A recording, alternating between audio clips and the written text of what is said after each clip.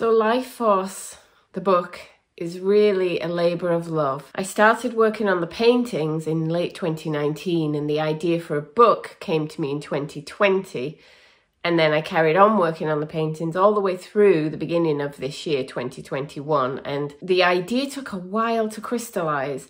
The idea for the book came somewhere in there, and then I just thought this would be the perfect way to show these paintings. If I show them in an exhibition, which would be nice, I can't show them in context. I can't stand there and explain to you what the poems mean to me. And although I do believe art should stand alone, I also think that in this case, the art cannot stand purely alone because the art is about the poetry. And so it needs the poetry. And it needs also, it's not just about the poetry. So even if I exhibit the paintings and got permission to exhibit the poems, I can't show you what that means to me, which is also part of the painting. So the paintings are about my love of Ted Hughes's poetry. They're about the poetry. They're about the Yorkshire landscape that we both share. And all of that is in the paintings, and I need to be able to tell you all of that.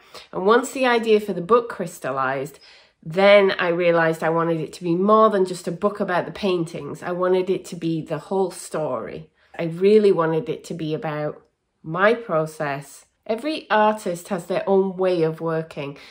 I don't always know what I'm doing, by which I mean I let my intuition guide my compositions and colour choices and how many paintings there are going to be and what size there are going to be. I literally just follow little mental nudges. And somewhere along the way, and in this case it was really close to the end, I get the overall picture, what it is I'm trying to communicate, why I'm even doing this. But often I find my intuition knows more than my mind does, and so I just have to follow that, and then my mind will catch up and explain to me what's going on. So while I knew the book was about the poetry of Ted Hughes, I didn't exactly know why. Why this poet? I don't even read poetry. Why these poems? Why have they stayed with me from the age of 15 on? Why am I still interested in these words? And it was that discovery that took me the 2 years of painting to get to. And this is the thing about painting. It leads you to who you are. The book itself is beautiful. The publisher is Bird Eye Books, an imprint of Graphic.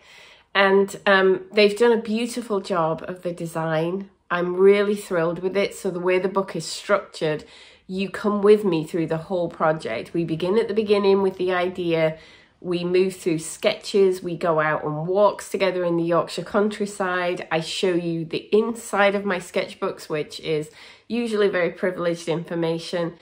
And you see me then as I begin early studies and working out colour palettes, working out marks, working out compositions, trying to figure out what will be the visual language that will communicate the essence of these poems, while at the same time trying to figure out what actually is the essence of these poems that is so exciting to me. You'll also come with me as I try and understand my interest by looking at the man, by looking at the landscape, and ultimately then by returning to the poems.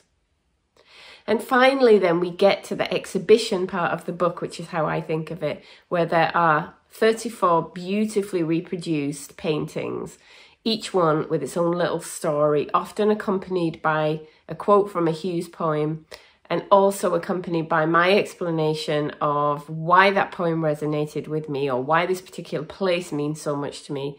I think of the text and the paintings as the art. I don't think of it just as the painting. This was intended to be a book.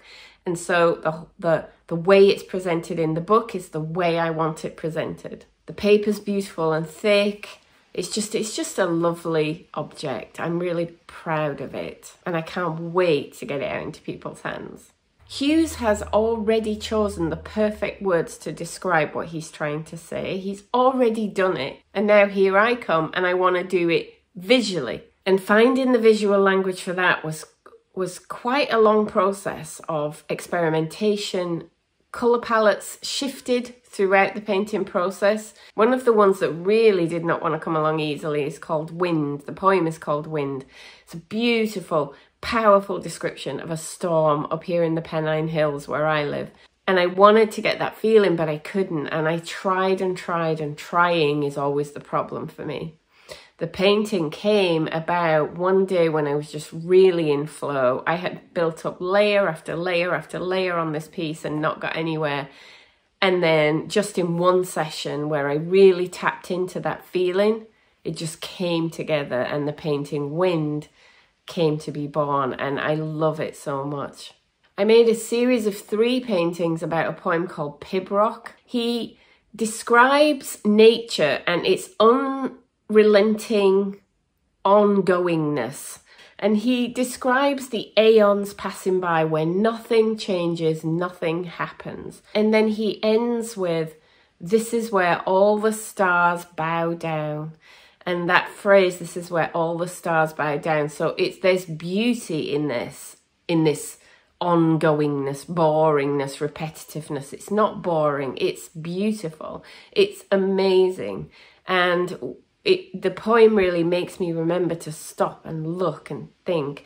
And in the paintings, I wanted to get some of that sense of timelessness and history, but also beauty and light, a rugged beauty. And so in the paintings I made for Pibroch, it really was about building up layers of textures and history, but also using colour to create beautiful contrasts and just bring in a real lovely sense of that feeling of this is where all the stars bow down. All in all, there are 34 paintings and they're all different sizes. The largest one is the last painting I made. It's called Life Force. And that painting was such a joy to make. Some paintings just take a long time. This one took quite a few layers, but each layer just flowed and the whole thing just came together so beautifully. And it came together so beautifully just as the idea for the book and the reason I was doing all this coalesced. I can't tell you that because that would be a spoiler. You're going to need to read the book. But the book culminates with the idea of Life Force and with this painting, and I just love it so much. I'm very excited for October the 7th when the book's released and to be able to share it with everybody. If you're watching this in July 2021, you can still pick up a signed copy by going to my website, louisefletcherart.com/book. You can still pre-order yourself a signed copy. If you would rather wait until the book's released, it will be for sale online on Amazon in the UK and with, I believe, Book Depository around the world. But it will be for sale around the world in October. But if you want your very own signed copy, extremely limited, you can get that now. louisefletcherart.com/book. Thanks for watching. I hope you've enjoyed. I'll see you soon.